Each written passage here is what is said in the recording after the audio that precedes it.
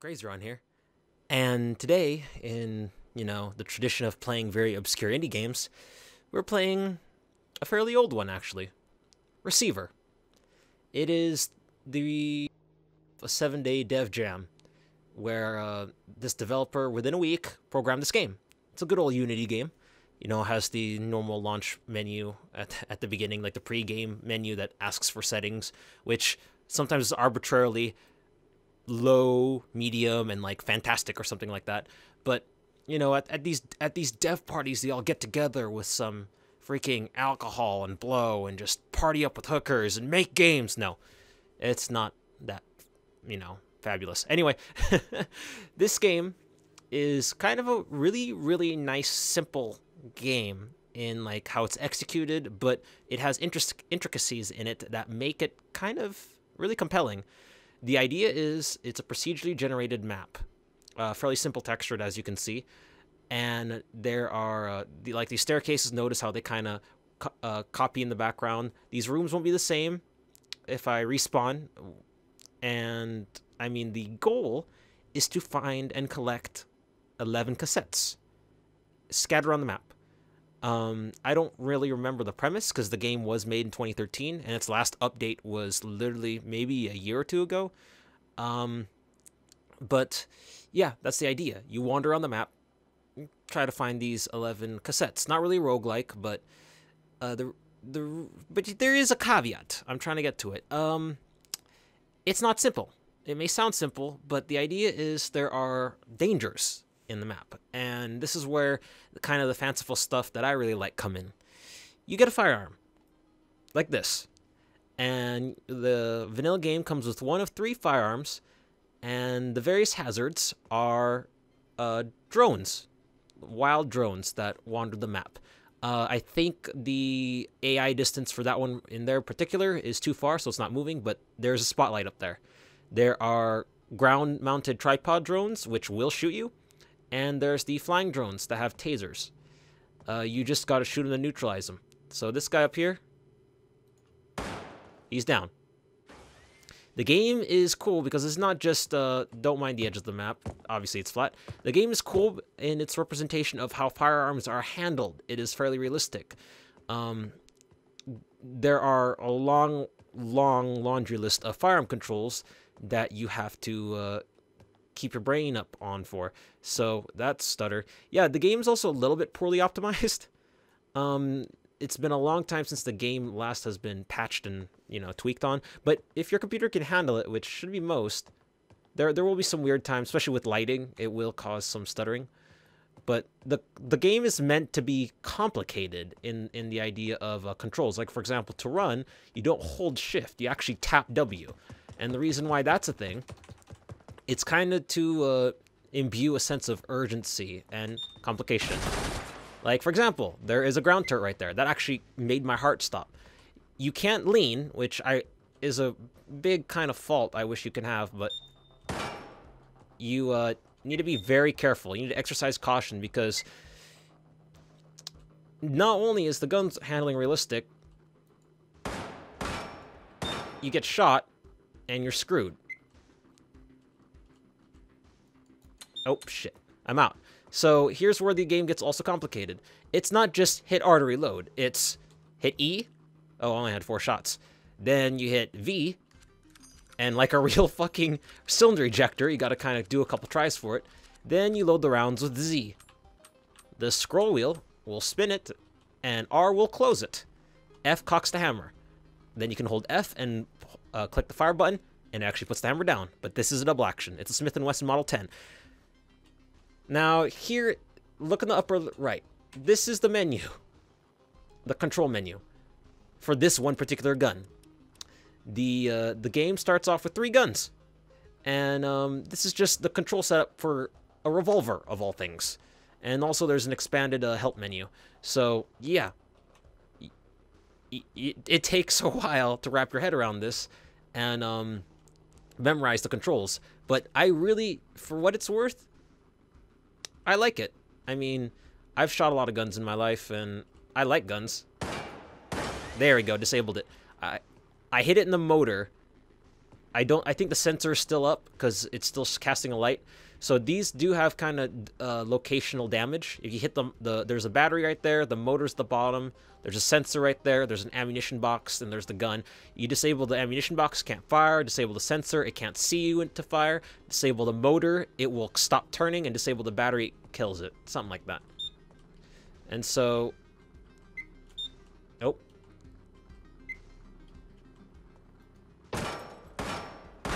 Bingo. Oh shit, I accidentally... See, here's the kicker. It's like real firearm handling. So I loaded loaded casings with spent casings. I can see the 3, but like a real ejector, I can't choose. But at least... I can't choose which ones to eject, but at least I can pick up only the rounds I want. Cassettes and ammunition are spread out across the map. The goal is to try and collect all of them without dying. And it is kind of edgy, because after a while, you're really on the edge of your seat, because there's not... Other than the ambient audio cue, you really have no idea when you're about to get jumped. And that's stutter again.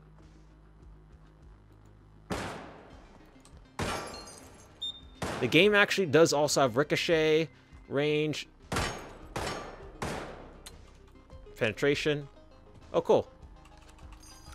Thankfully, I found some ammo. And a cassette tape. There is a weird backstory premise type deal. I don't know exactly. Is the turret still up? I think its sensor's disabled, though. Yeah, it's sensor disabled. It's not casting a shadow anymore. Well, at least it doesn't have ears. But I'll let you guys listen to an example of one of the cassettes. You don't find them in any particular order. They'll go anywhere from trying to establish the world you live in, or the environment. Kind of put some, what's the term? Exposition. I mean, you're kind of like that cliche where you have amnesia, you don't know what's going on, but there's no subtitles, so try to bear with it. Please have your provided firearm operation manual ready for reference while listening to this tape. The 1911 A1 is an automatic loading pistol with an 8-round capacity magazine. The weapon can be discharged using a particular marked in your manual. All firearms are extremely dangerous. Engage the safety, see figure V, and holster it in the tilde fashion for your protection. Figure E shows the correct procedure for ejecting the magazine, also shown as the technique. Oh shit, I'm out of rounds. Magazine for a faster reload. Z shows how to handle various aspects of reloading. Oh, damn it. Well, damn. So now, yes, that turret killed me, but I also ran out of rounds. So you gotta place your shots correctly, and yeah, that's the challenge of trying to collect all 11 cassettes. And you spawn with one of 3 weapons when you die. Like when you die, you either get the Smith & Wesson Model 10, a 1911, or a Glock. And so now you have magazine handling characteristics now. So see, you gotta take out the mag, put in the mag. Actually, I also have a safety in this particular gun. So you can check the chamber. I'm actually empty. Now I have a round in the chamber. So for people that play video games and enjoy guns and actually know a lot about guns, this game is fairly nice. I mean, it's $5.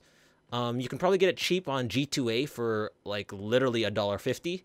But it has really cool mechanics. Like, look, I can even kick the rounds out. Hopefully I don't lose them. There you go. There you go. They collect and they're on the inventory in the upper left. I can slide release. I can put the hammer down, put it back, put it, that kind of thing. Rack the slide, release the slide, eject the mag, and I can actually manually reload the magazine. This isn't like any other shooter where all rounds consolidate into magical mags. You actually have to load the damn magazine. So you holster your gun, load rounds in. Hopefully this one has only 1 round in it. Nice. So you can take bullets out, put them back in. Let's check. Whoops. Let's check this one. Nope. See, even I still forget how to control it. There you go. So I'm topping off my 2 mags that are full. Pull that back out.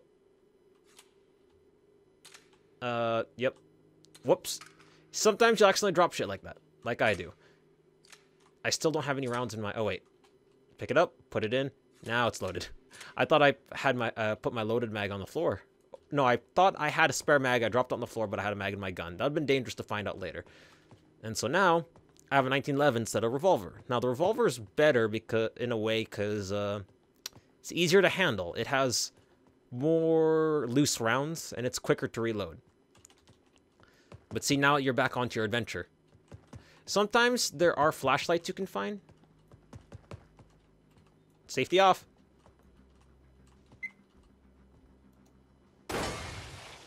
There you go, I disabled the motor. Cassette tape. Your minds have been spied on. The rules of our world don't apply to yours, and so the threat have made a careful study of listening to your thoughts. The kill drones are the result of this research. When confronting a kill drone, be mindful of their weak points. The main systems that can be damaged are the camera, weapon, motor, and batteries. On a kill drone turret, the batteries and motor are in the body of the weapon. The motor is directly under the turret and the batteries behind that, near the rear of the body enclosure. Targeting specific weak points will make sure every bullet counts. So yeah, the cassettes have a sense of they have a sense of explanation, although most of these things you want to know as you're wandering around getting shot at. Hey, look, another cassette. Wow, there's a lot of rounds laying around here. Oh, I found a flashlight as well. Flashlights, I literally don't remember whether I mentioned it earlier, but flashlights, they are randomly scattered across the map, and there may be a chance that you may get one or not when you spawn. Sorry, I'm just thinking about how the hell am I going to get around this place. Oh, shit. I had one in the chamber. See, that's the thing. I racked my slide so I can load it around in, and I already had one in the chamber, and I forgot about it. Oh. I heard a turret in the room over here. That actually scared the shit out of me. Holster up. Oh. Oh, yeah, you could also ditch the flashlight. Pull that out. Damn it. Load the rounds in. Unholster. There's a round inside, so don't rack it. Thankfully, this 45 is more powerful than the Smith & Wesson Model 10. I think the Smith & Wesson Model 10 is a 38 special. There you go. Oh, shit. I took that out. Alright, so it's all about wandering around the map, trying not to get killed. Ugh. Damn it. So yeah. Now I got a Glock. So yeah, that's actually all 3 weapons. Then that's kind of lucky I spawned with, or randomly spawned all 3. But yeah, sometimes you'll get fairly unlucky. You get a 1911 a bunch of times in a row, and sometimes you'll get the revolver a bunch of times in a row. The Glock, if anyone knows anything about a Glock, it has 17 rounds. I'm really happy with having this compared to the 1911 and the Smith & Wesson. Although, even though you'd expect more rounds to be sitting around, not really. Fuck. I keep dropping on the floor. Trying to imagine a guy at the range who just keeps dropping his mags on the floor by accident. But yeah, you got a Glock, and notice the weird little design on the back. That is a fire select. This weapon in particular has no safety. It has single shot and auto. I just realized I kind of wasted rounds, but it's to show, you know, that all the weapons, or the 3 weapons in the game, have some variety to them. This one, yes, you can carry more rounds, but it's a little weaker. But the Glock is fairly easy to run around with. Oh, I heard something. It's a drone! Oh, it's a taser drone. I was wondering when those were gonna show up. But yes, I've been fighting mostly tripods, ground tripods, but there are drones. The tasing pricks, which, check my rounds. I got around the chamber. There's a turret right there. Wow. I was in auto again. I don't like that. But yeah, see? In situations where you're trying to run past things... Oh! I heard 2 turrets now. But yeah, that's Damn it. Damn it. Damn it. That would have been bad to find out. But that's Receiver. It is quite a unique and nifty little game. I mean, I had an idea for a game a long time ago. I'm not a developer anyway, but I had an idea where it's like, you know, you're kind of trapped in a building and you kind of have to fight off everyone, and you have various weapons at your disposal. This game only has the Glock, the 1911, and the Smith & Wesson available, but there are some mods, or not some, but there is a mod that in particular I'm fond of that adds actually a whole bunch. I don't know if I'll do something on it, but yeah, this is Receiver. $4.99 on Steam. Get it at a key site like G2A. You could get it for pretty dirt cheap. So until next time, it's worth a play. Until the next indie game, see you around. Bye.